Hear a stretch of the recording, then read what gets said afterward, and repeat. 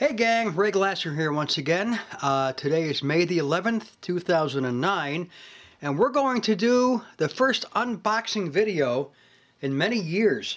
I think maybe even since the 1990s. What I have here is a Sony DVD player, and what makes this one so unique is, number one, it supposedly upconverts everything to 1080p, meaning it can make your regular DVDs look almost high definition.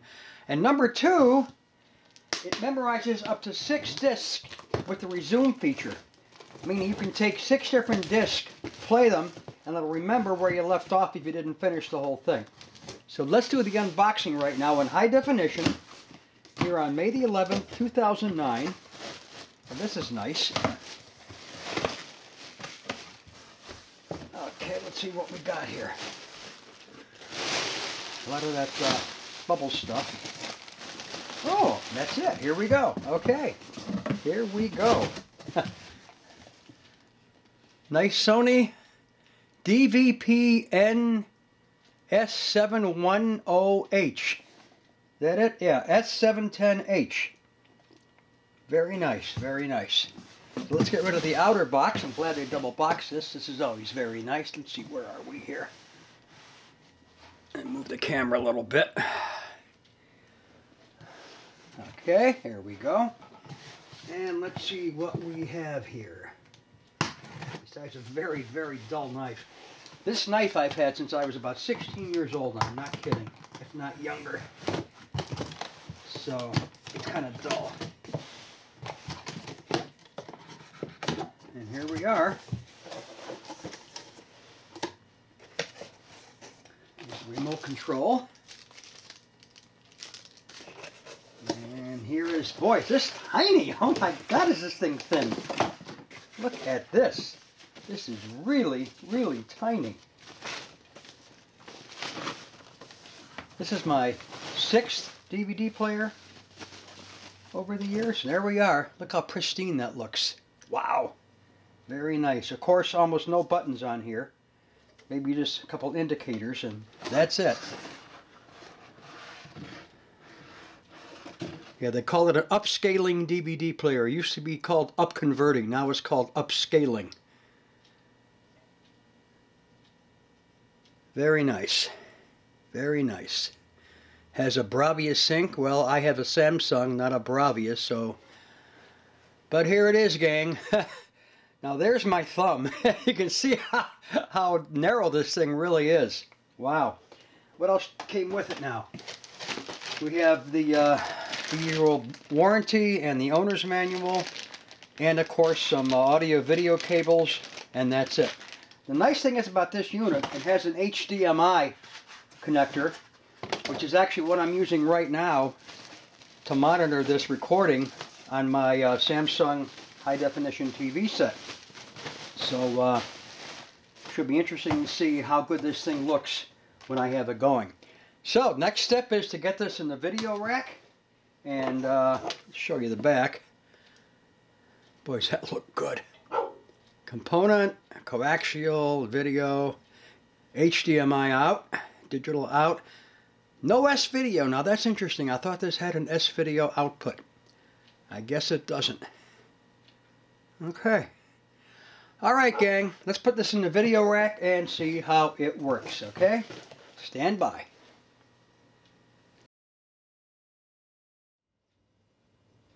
Okay, gang. Here's my video rack.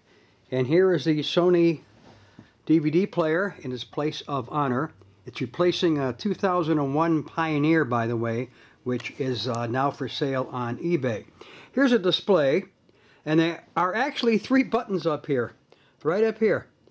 This is a button for open close. Where are we? Open close. This one here is play. This one here is pause. That's it. We got 3 buttons on this machine. You can almost see these things up here. A lot of light reflecting off this thing. Now, as far as what it looks like on my TV, here we go. Let me do a little zoom in. There are a lot of things you can do with this thing, of course, only from the remote. Focus hunting. When I put the display on, you got all this stuff up here, and you can just using the cursor cycle up and down, and it tells you down here what these different things are, which is kind of nice. Okay, it's just very typical of the way things are today. It's all done by the remote. Let's do setup. This setup has a lot of different things to it, especially when you hit custom. Let me zoom out a little bit. That's not too bad.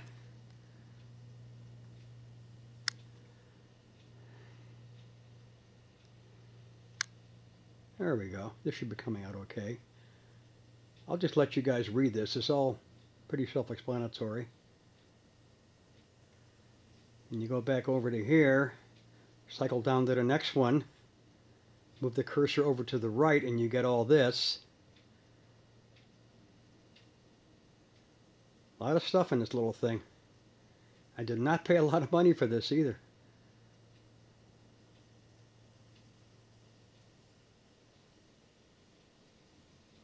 So as you see, there's an awful lot of stuff to this very cheap yet functional and versatile DVD player. Here's a remote control.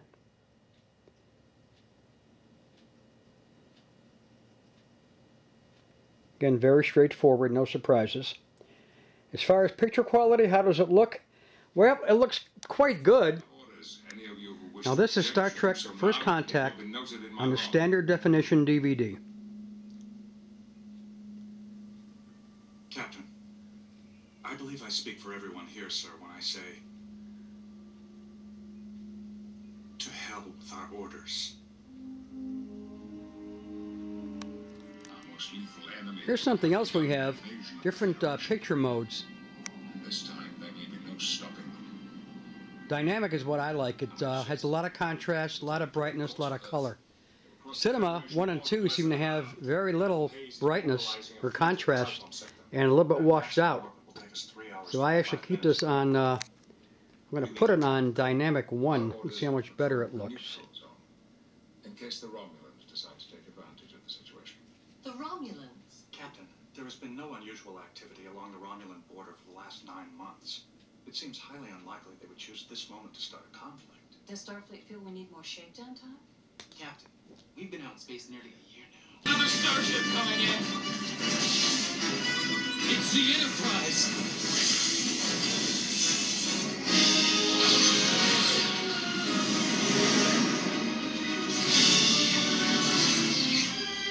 The Defiance losing life support. Bridge to Transporter Room 3. Beam the Defiant survivors aboard. Captain, the Admiral's ship has been destroyed. Well, that's a quick look-see at What's the status of the ball cube? my new Sony DVD player here on May the 11th, 2009. Ray Glasser signing off from Cleveland, Ohio.